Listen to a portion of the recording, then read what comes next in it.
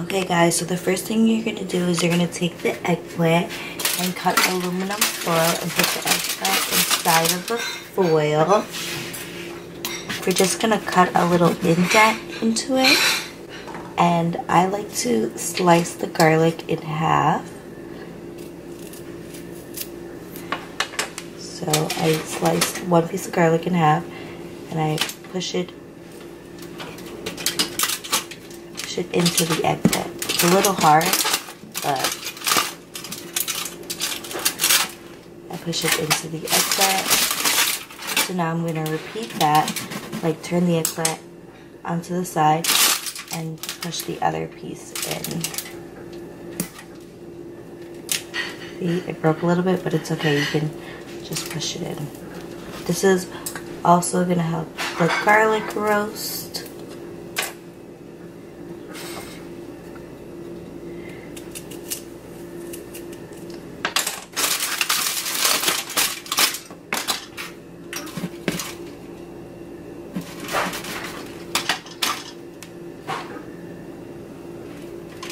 So I use 3 cloves of garlic, and I just push it in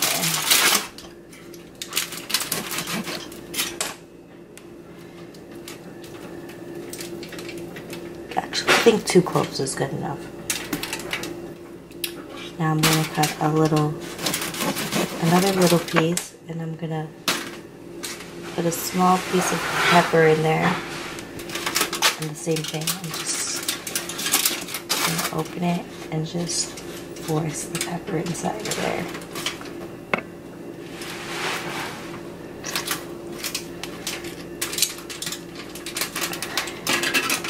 It's gonna smush. Okay, so then I'm just gonna roll the eggplant in the aluminum foil.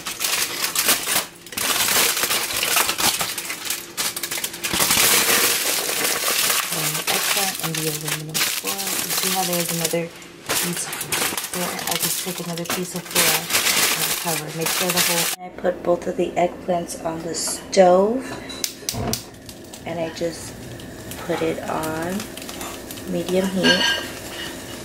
And then like probably every 2 to 3 minutes I would just turn the eggplant using a thong because it gets really hot.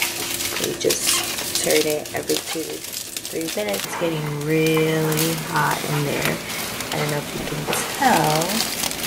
So we're just going to turn it.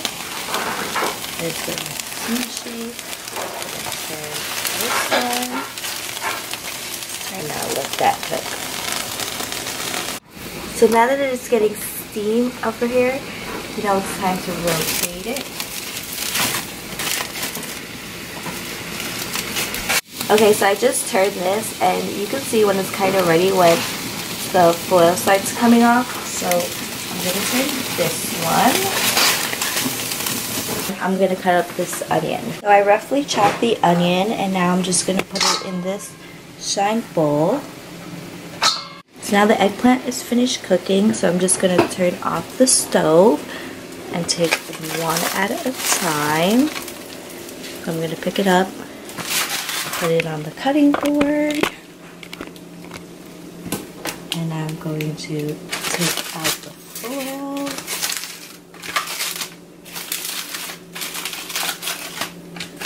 And take out the foil. Then using a knife, I'm just gonna gently cut inside, and this is what it looks like.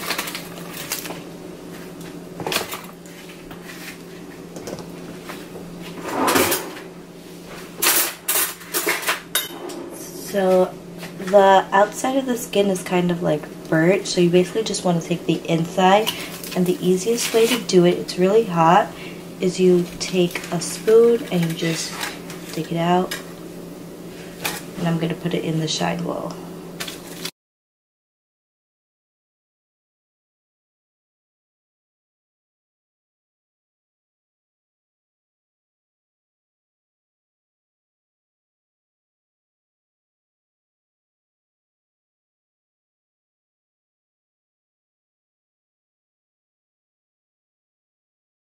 Okay, so now that everything is in the bowl, we're just gonna smush it together and mix it up.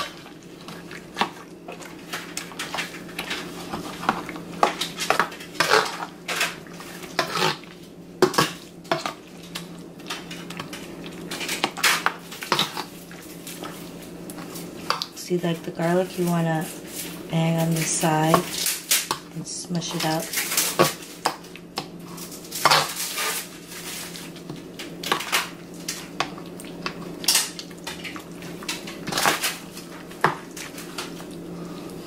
Another piece of garlic, bang on the side. It smushes very easily because it's cooked. So now we're gonna take some butter. I use like 2 tablespoons of butter, some salt to taste, some black pepper,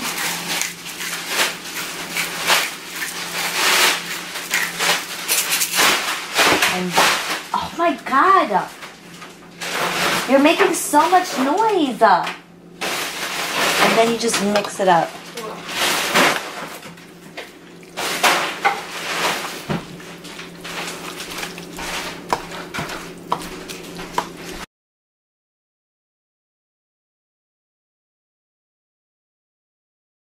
So after you incorporate all the ingredients together, you just mix it up. And that's it. You have Bigan Choka. You can eat it with roti, you can eat it with rice, you can eat it just as is.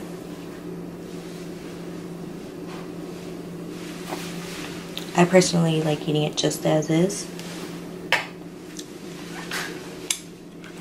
And this is a good vegetarian meal. It's quick, it's easy. It takes you probably about 15-20 minutes to make. And that's it. Thanks for watching, guys.